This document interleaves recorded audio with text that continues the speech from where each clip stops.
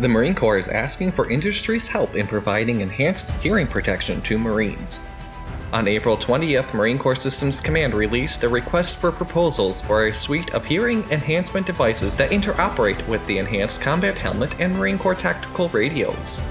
The system must include versions that are both communication-enabled and non-communications-enabled, and will be evaluated by Program Manager for Infantry Combat Equipment, or PMICE.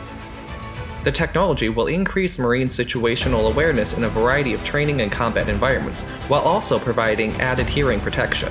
The hearing-enhanced devices are intended to be given to every infantry and infantry-like Marine.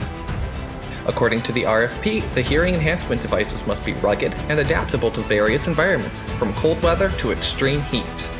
The system would allow Marines to wear hearing protection, yet still enable them to communicate and understand their surroundings. Marine Corps Systems Command estimates the new hearing protection will be fielded to infantry units in the fiscal year of 2021, and upon delivery, PMICE will conduct new equipment training with each unit receiving the technology.